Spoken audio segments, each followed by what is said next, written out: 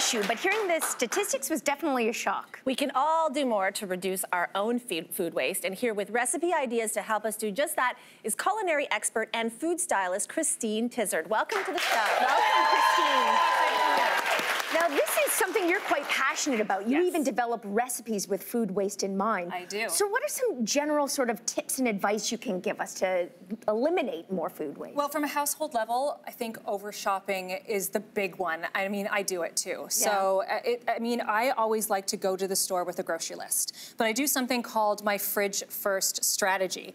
So before I go shopping, I look in my fridge. I say what's in there, what needs to be used up. Cross-reference that with my pantry staples, what's in the freezer, and build my list from there. The second thing is we tend to, we're going to the grocery stores, we're getting bags there. Plastic is everywhere. So if we start embracing this zero waste packaging thing, then we end up actually cutting down on our waste at home. Like, go to the deli counter, bring your own little container, and then buy only what you need for the week. My goodness, I didn't even know that was an option. That's amazing. Now, you're going to show us what we can do at home, and the first thing you brought us is a banana bread, but what's going to blow everyone's mind is that you've used the whole banana in this banana bread. Even the peel! I know! The peel. So why is eating the banana peel something that we should consider more often? Oh, as I'm trying to take this off. So this is my banana bread called This Bread is Bananas, and it uses the whole banana. So a lot of the things we forget is that there's still nutritional value in stems, peels, things like this. So banana peels are full of potassium, full of fiber, both insoluble and soluble, plus you get some B vitamins in there and vitamin A. So why not eat the peel? Okay, well, with that all in mind, how come the whole audience gasped and we did too? Like, why don't we know about this? Has anyone here eaten a banana peel? The banana peels are bitter and astringent, so it's not necessarily something that we would just chomp on. However, if I take the peels and I put them in boiling water for 5 minutes, some of that astringency starts to seep out. Then I take the peels, I puree the peels with the banana in my wet ingredients and throw them in the banana bread. Okay, so can you taste, you said that it's astringent and a little bitter, so can you taste it in the bread? I'll let you know. Tell me. And be honest, I don't think it affects the flavor at all. If anything, I think it tastes a little bit more like banana, and you get a dense, moist texture. It's almost like a banana bread pudding. There's no difference? No difference. Okay, here's the thing though. That deserves a clap.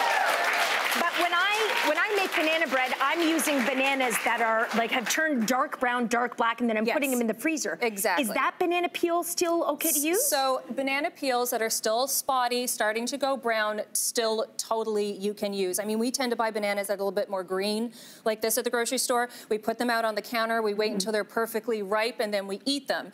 But you can also put them in the fridge. The peels will start to go spotty, but the inside of the banana is still good. Plus, they're super freezer friendly. Okay, the next thing we're gonna move on to are stems, because I think a lot of us have end up throwing out a lot of broccoli stems and parsley stems. So you've come up with something. What do you do? So I've been eating so many stems, I can't even tell you. I love stems because there is still as much nutritional value in your stems as there are in their pretty tops. So for example, the stems from parsley, cilantro. These stems I use for braising. I use them in soups, stews, and stocks. But what I've also been doing is I chop them really fine, the same as you would a chive, and I throw them in my salads for a crispy crunch. Idea. It's great. That's great. The other thing is we have the larger stems, like the ones you get on cauliflower, broccoli. These I love because these can easily be diced up or thinly sliced and turned into a coleslaw like I brought here today, because I love coleslaws. And then you have the stems of leafy bitter greens. So this is Swiss chard. You can see how beautiful it is. A lot of people tend to just use the greens and don't know what to do with these. So what I like to do is chop them up. Once again, you can throw them in a salad. They're also beautifully sauteed with olive oil, garlic, or used in a soup or stew. Love it. So you mentioned using the broccoli stems in a coleslaw. Yes. And you've also added like a duck to it. Why is duck a good option? So coleslaw to me is like way more than a side. I just love coleslaws. I never get bored of them. And it's because you can add so many different things to a coleslaw.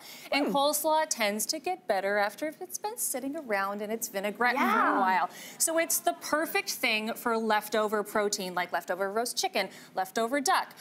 Also, I mean, I like to eat out every now and then, and sometimes I order too much. Like, one of my favorite things is Peking duck. So if I happen to go out to a restaurant, order it, I bring it home.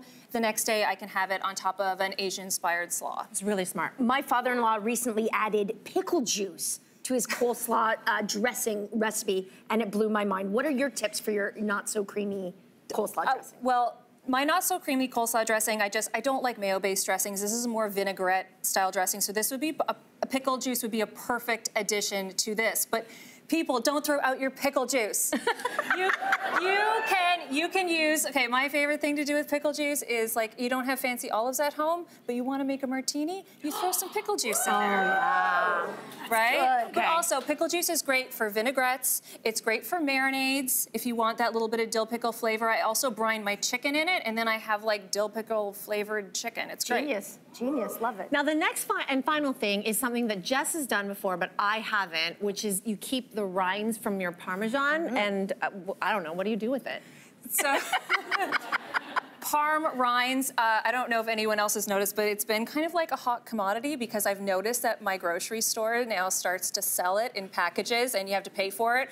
I just remember going and asking the deli for it for free, but now you can buy them because they're so full of flavor. You can use them in soups, stews, or tomato sauces to bring in that Parmesan flavor into what you're eating. That's exactly what I do. I just throw a rind into any sort of soup I'm making, but you've taken it a step further and actually made a stock out of it. Yes, so this is a parm broth, which is really interesting because I'm working on a cookbook about food waste, and through all my research, I came across this recipe for parm broth, and I'm like, how do we not know about this? So it's the same as you would make any other broth, but instead of using bones or tons of vegetables, the parm rinds are your base. So you simmer the parm rinds with some aromatics, like some celery, some onion, some herbs. 2 hours, you have this parm broth that you can use as a base for a soup, a stew, or the minestrone that I brought here today. That is so smart. You're helping us use all the things in our fridge. Thank you so much, Christine. And for all of these tips and tricks and recipes, head to our website after the show. Don't go anywhere. We'll be right back.